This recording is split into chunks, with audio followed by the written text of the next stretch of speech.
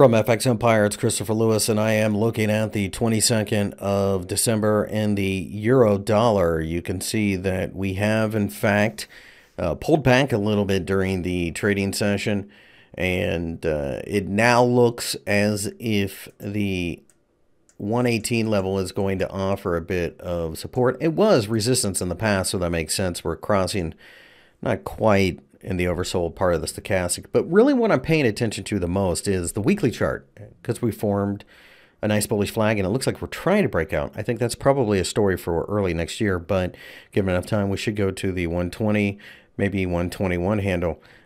That measures for a move to 132. Nonetheless, we'll get a lot of noise between now and then, so be cautious, but I think that we are looking at significant bullish pressure.